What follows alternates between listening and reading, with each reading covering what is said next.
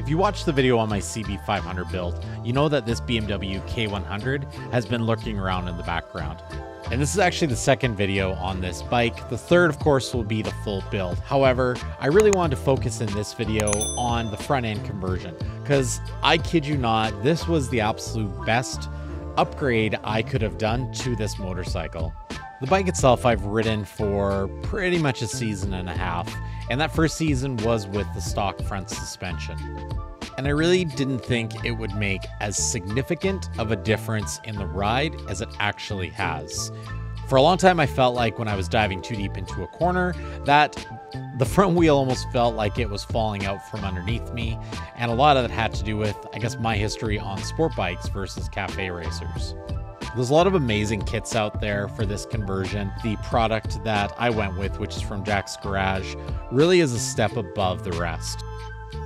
They sent me all the materials I needed to be able to do this front end conversion, and that was after doing a lot of research on other options that I had access to and realizing that the kit that they offer is a lot better thought out than most of the others that are on the market, as well as being really just flexible in the way you can have this set up. I mean, the easy things are, of course, what finish you want, but there's even special mounts designed for a majority of the Moto Gadget speedometers on the market.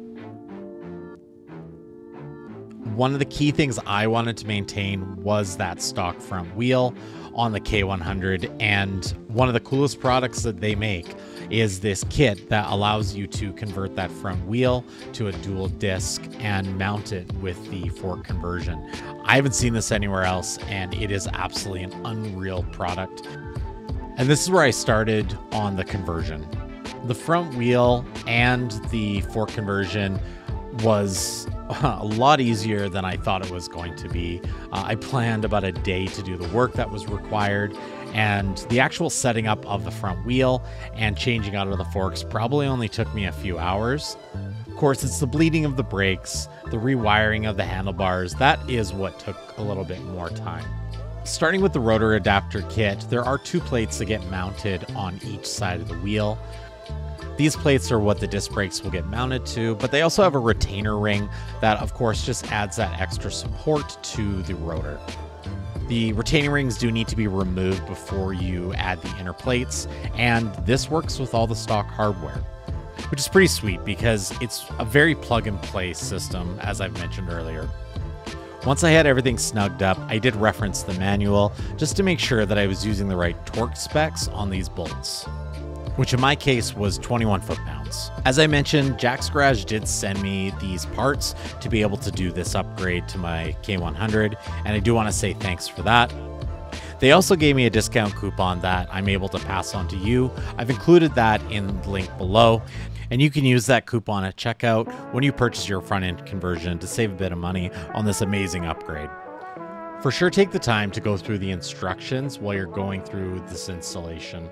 Full transparency, I did miss a couple things in the installation of the front wheel, and if I would have read through the instructions, I would have noticed things like, for instance, the proper spacer to use on the axle when installing the brake discs. With the wheel together, I moved on to removing the stock forks and triple tree. If you are doing this as an upgrade like I was, definitely I suggest taking off all of your controls as well as your headlight all in one shot. I ended up doing this in different steps, which in retrospect, I should have just stripped the whole front end down. Now, of course, if you're building this bike from scratch all the way from the frame up, you'll probably not have to worry about this and you'll probably put it together in one shot. I would also recommend taking the time to find the socket that actually works on that head bolt as opposed to using a giant crescent wrench. I would suggest replacing the bearings. The kit does come with new bearings. However, the taper bearings that I'm using were replaced just last year, so I did reuse those, and I'll save the extra set that the kit came with for a later build or for future maintenance.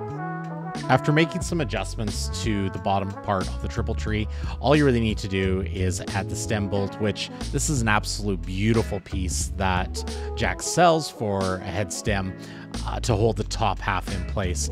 I will say make sure you torque that down because they do have a tendency to fly off as you're driving down the highway when they're not torqued to spec. Ask me how I know that. One of the things that I really spent an unfortunate amount of time on was taking these forks on and off as I was adjusting to find the exact right position for the headlight bucket. I had brackets that I thought would work perfectly for this. However, I was quite wrong, and I ended up using 3 different kits that I had from other things, plus some 3D printed parts to make the headlight fit just the right way. Jax does have an amazing kit that you can buy separately. However, I didn't order one of those, and for sure on the next build, I'll just take the easy way out and order one of those kits.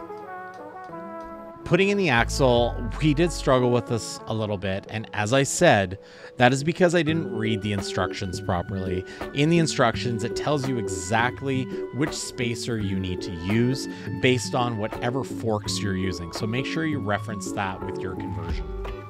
With the axle and all the axle claps tightened, I installed the handlebars, so I was able to turn the wheel and make sure that I had my stops adjusted properly on the front forks. Now, I wish I would have done something about this with the stock forks, because I have a bunch of dents on the gas tank from the triple tree, just because we relocated the positioning of the gas tank, which I'll show more of that in the actual full build video for this bike. With everything done on the forks, I moved on to mounting and bleeding the brakes. This is a massive upgrade that I really actually didn't consider as much, but the stopping power that I get with the brakes, especially when they stay on. And then I could move on to the fiasco of trying to mount the headlight. Like I said, I was not, I guess, super impressed with how it sat with the brackets that I had. So I went through a couple iterations of this, and I think kind of in this part, you'll see that I'm just adding the turn signals. And the turn signals that I use are really close to the headlight, so I kind of had to take that into consideration while I was mounting everything. Jax also sells these amazing Moto Gadget speedometer mounts, and these are incorporated into the top half of the triple tree, which is pretty cool. And I kind of went about the process of trying to design my own off of the bracket that they had. Version of the Moto Gadget Speedo that I have, they don't offer a bracket for that, but I thought this was a great opportunity just to try some of my fabric cobbering skills.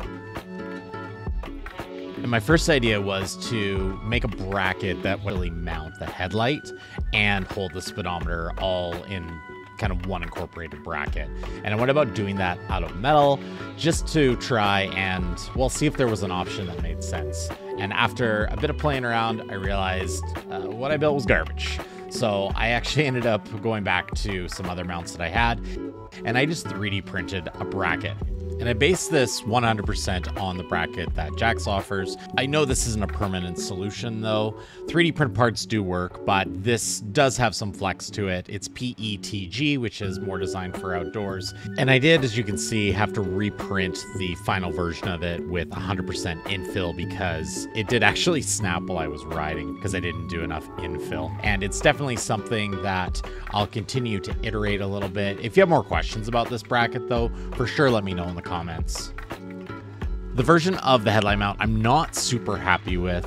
I'm going to play around with this one a little bit more as well. I think it sticks out too far. But the thing I needed to move on to was rewiring the Mo button. And here's a little trick about soldering. When you put your wires together, especially with these little ones, force your wires together and just give them a bit of a twist. That way they're grabbing onto each other a little bit more before you actually start soldering. I think I saw someone else do this, so I can't fully take credit, but I'm not sure who that was. Over the years, I've actually started using flux as well when I solder, which, I mean, that is something that's probably obvious to some people, but I don't know why I never did. And the flux just really gives you the ability to help the solder flow a little bit better. I'll go into a little bit more detail in the full video about rewiring the handlebars and how I use the Moto Gadget Mo button. So watch out for that video, hopefully over the next few weeks. With the front end back together though, I could install the bolt dress-up kit from Jax, and this is just a really neat, simple piece that covers up a lot of the stock bolts that otherwise just look like old bolts. And with that, the bike was basically done. The front end conversion looks amazing, and like I said, the performance is absolutely unreal. Huge shout out again to Jax for helping me with the parts for this build and supporting content creation like this. Again, there is a discount coupon below that you can check out when you're ready to do your front end conversion. I've always intended this to be I guess the 2.0 version of the K100 doing the front end, and I'm so glad that I jumped to it as quick as I did. There's still lots that I want to do to this bike, and I'll talk about that more again in the next video. But in the meantime, here's some other videos that you might enjoy.